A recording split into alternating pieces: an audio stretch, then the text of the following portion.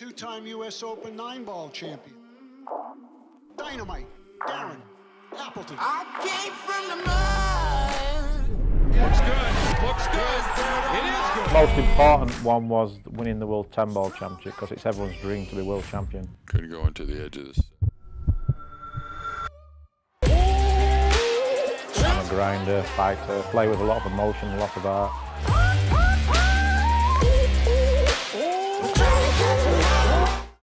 Hello pool fans, welcome back, and today I'm going to show you how to play a Rasson 9-ball and I'm going to explain what I'm going to do.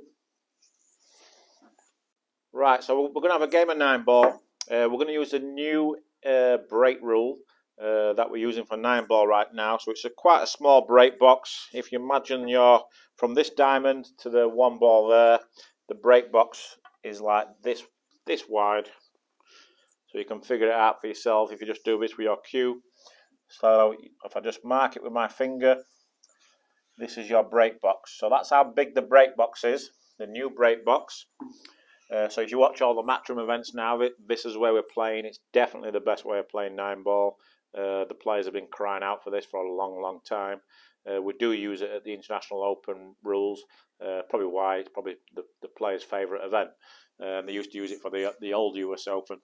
So the key to the break is now it's a lot more difficult than it is breaking from the side rail, and also using the 1 ball on the spot. Where now I've got the 9-ball on the spot with this new break rule, it makes things a lot more difficult. And now 9-ball's a difficult game to run a lot of racks, and that's the way it should be. Anyway, it's difficult to make balls, but my target ball is to try and make the 1 ball on the side. Or if you hit them really good and you're playing on brand new equipment, you might get lucky and make the corner ball, which is what we call the wing ball, the green 6, into the corner. And yeah, that's my main 2 target balls. Making any other balls just look just look and hoping that you might make another ball also. There's no secret to where you're going to land the cue ball or which is going to be the lowest ball after the break to get a shot. So it's a very random break. Which is what the pros prefer. Now you're seeing a lot more safety, a lot more thinking, and more strategy, but also you're starting to see all the skill level of the players. Right then, guys, so let's hit the break. So first of all, I aim about half ball on the 1 with a lot of right-hand English and try and get the cue ball to do this back into the stack. If it goes a little bit higher, no problem, then the cue ball will probably come this way. But I'm going to try and get the cue ball come off the side rail, go back into the stack, and sometimes you get lucky and make the 9 in the corner or even the side, or it might get kicked into a different pocket. But my main target ball is this yellow 1 in the side, or the green 6 into the corner, depending on how good you hit them and the conditions of the table. But a lot of bottom right. Make sure I accelerate through the cue ball and see what happens. Right, so I made the wing ball, which is a 6. Didn't make the 1, but that's okay. We made a ball on the break. I got one of my target balls, and that's a good thing with this break in the box 9-ball. The break is more unpredictable. You have no idea where the lowest ball is going to land, and you have no idea really where the cue ball is going to land, unless you can get away with hitting the break very softly. So survey the table after the break. I do have an open table, but the first shot is tricky.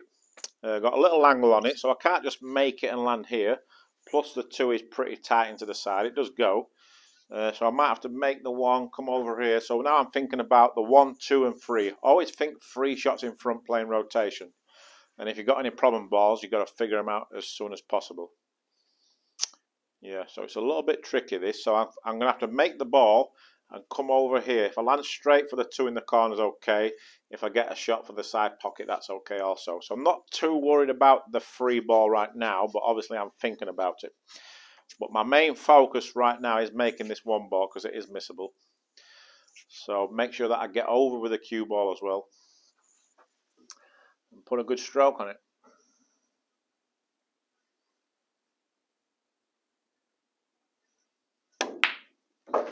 Which I did do.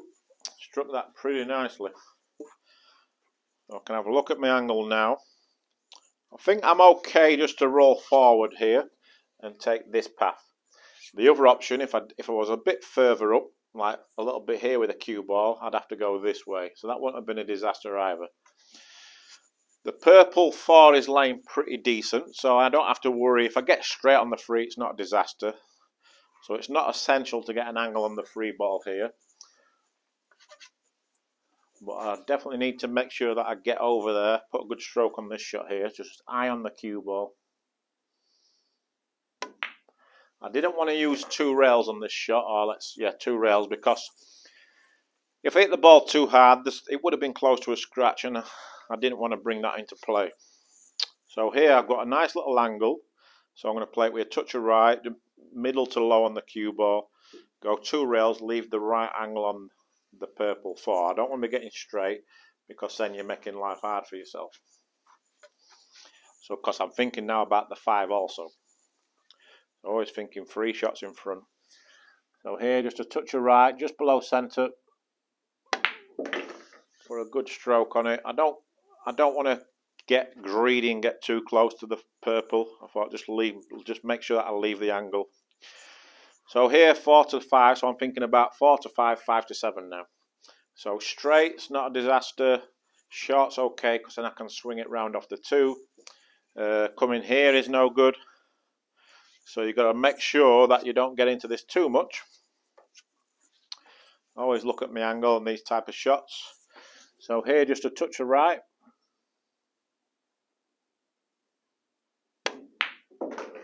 Yeah, just a touch of right. Probably got into it a little bit more than I would have liked. But I said if I land straight, it's not a disaster. Because I've got options just to leave it there, play the 7 in the corner. If I get straight, I knew that I can draw back here and I'll have the 7 in this corner. So always don't be afraid to change your route, your plan. And because I'm straight, just off straight, I'm just going to draw it back here. So make sure you don't overdraw it, that's the key. I think that's perfect really. Got a nice angle on the 7 ball as well. But again, make sure you don't land short. Anywhere here is nice. So here just 1 rail, just with a touch of left.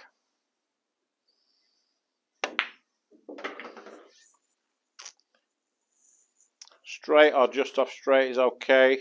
So now I'll just pinch the pocket here, make the 8 into the right hand side of the pocket and bring the cue ball here, where if I make it into the middle, I can come here, but the problem with that, you might come too far. So here, at least if I come too far, I've still got a good shot on the 9. So just pinch the pocket a little bit, a nice little soft draw, like that. You see what I mean? Where if I'd have made that into the middle of the pocket, the cue ball would have probably come here, and then you're leaving a very tricky 9 ball. So don't forget to cheat the pocket, it's very important on certain shots. So just kill the 9 ball here. Yeah, don't try and smash that ball in, there's no need. So yeah, I hope you enjoyed the rack, got inside my head, how I think at the table. And yeah, if you get on the right side of the balls, think 3 shots in front, then you make the game a lot easier.